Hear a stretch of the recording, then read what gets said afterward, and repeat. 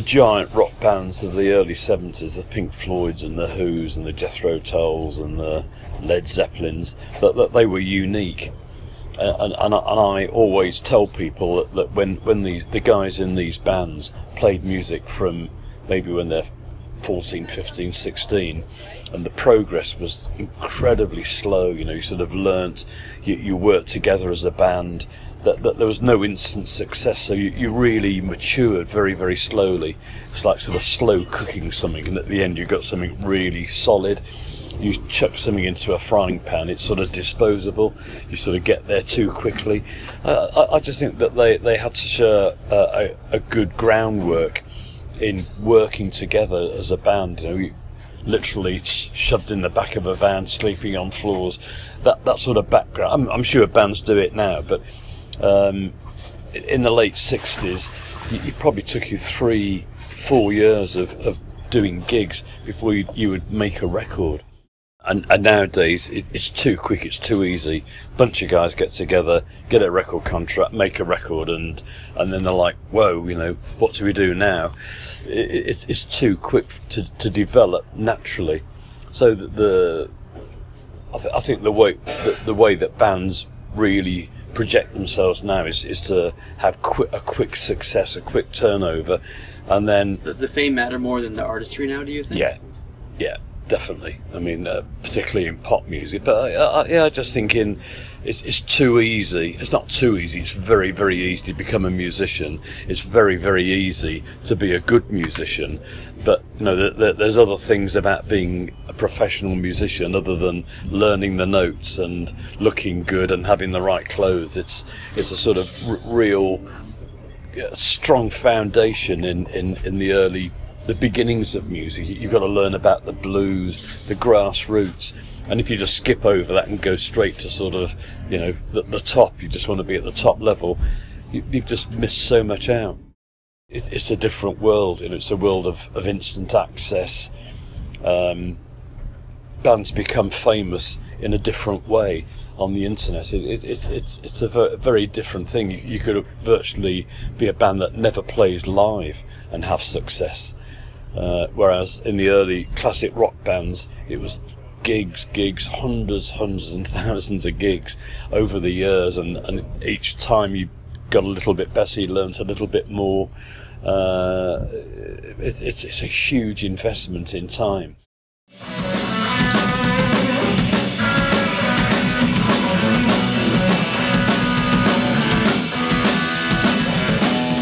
You were originally an architect student. Yeah. Why did you make that switch from architecture into music? I didn't really make the switch because I was a musician at school, and I was in school bands, and then while I was training as an architect, I worked and played in a band, and there were so many possibilities to play live in England in those days, in the mid-60s, that I was working nearly every night, so my studies sort of didn't fare well because I was up till like 1-2 in the morning most nights playing. I didn't want to be an architect. I was sort of sectioned into it because you know, there were so few alternatives that were anyway a tiny bit interesting, and architecture in the 60s was really, really boring. It didn't have that sort of artistic edge to it that it does now, and there was no romance to it. You're building square oblong blocks of steel and brick, so it was an easy thing to leave. I never really liked it. It was just a means to an end. So sure. As soon as I had the opportunity to play music, I just grabbed it in the same way that you know, an 18-year-old kid might think, you know, I'm not going to go to university or college now. I'm going to go around the world for 2 years. I'm going to work my way around. I just want to have a life outside of these lifelong commitments. So it was something I did for fun. I didn't seriously think I could make a living as a musician. Well, you followed your passion. That was the most important thing. Yeah, it was. I followed what would become a passion, because in the early days it was still a hobby and it was fun. The Marquee Club, and I always went to the one in Water Street. That was sort of in my when I moved to London, that's where it was. It was just the place to see the best bands in the UK. That's where you went to see new bands, see great bands, great music. Which bands in particular? It was a band that played a lot there called The Herd. So in the Marquee days, there were The Herd played. I think they had a residency there. They played there every week, and Peter Frampton was the sort of the new guy, the new whiz kid in town, and even then he was a really good guitar player. All the people that performed there were all people who would later become part of the great bands: Led Zeppelin, Pink Floyd, The Who.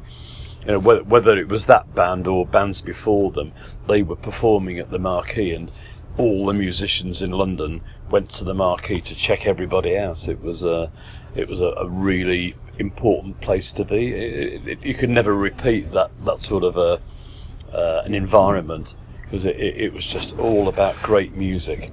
And what type of music? Was it specifically blues-based music? Or? It was anything, really. It was a lot of blues, more blues than anything. Spooky Tooth used to play there all the time. Traffic. It was what would become classic rock. But you know, people, when there's a time in music when it's exciting and people are very receptive to what's going on, you don't put a title to it. It's just, you know, that comes a lot later. Music, yeah. It's good music, and nobody cares whether it's the blues, rock and roll, weird stuff. You know, there's some, you know, Family were another band. Crazy music, but it was cutting edge, and that's all that mattered. You went there to see something that you might think was the best thing you've ever heard.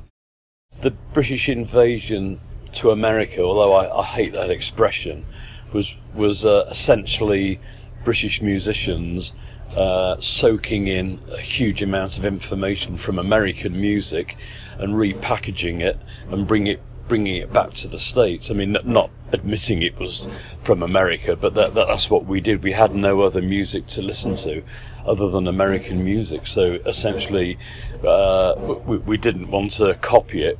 We just soaked in the information, and it came out in our music writing. Well, certainly from the mid-60s, when English musicians were developing and sort of learning how to play and beginning to form bands in England, that they were digesting information from the States.